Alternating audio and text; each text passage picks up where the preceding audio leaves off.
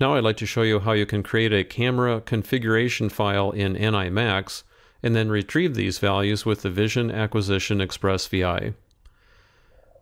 The comments here indicate that we use NIMax to configure the webcam and then open the Vision Acquisition Express VI to retrieve those values from the webcam configuration file. I'm starting NIMax. Look under Remote Systems.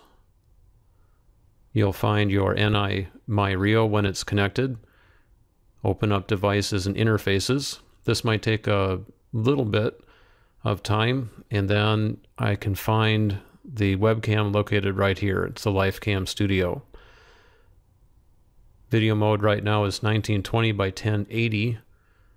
Let me dial that back to something considerably smaller. We'll use 320 by 240. This gives a full 30 frames per second. It's very fast frame rate. Looking under the camera attributes, you could adjust brightness, for example. I'll just change this to a different value.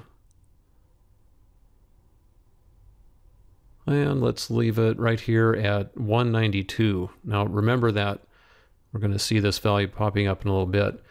Now click Save to save the mode and attributes in the camera configuration file for this particular camera.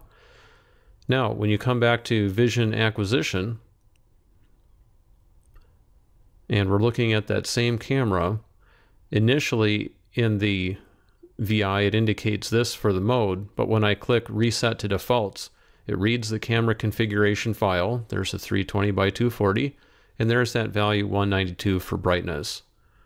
Click Test, and now we're seeing the same image that we saw in NIMax.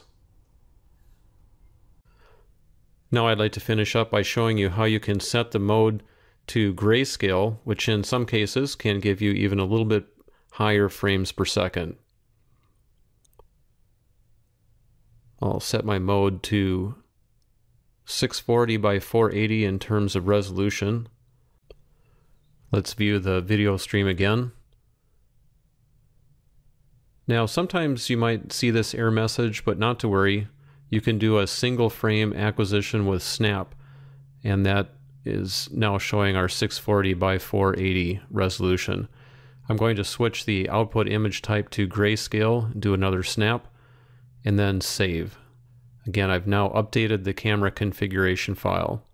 Let's come back to Vision Acquisition Express VI, click Reset to Defaults. There's our 640 by 480, and there's the grayscale image.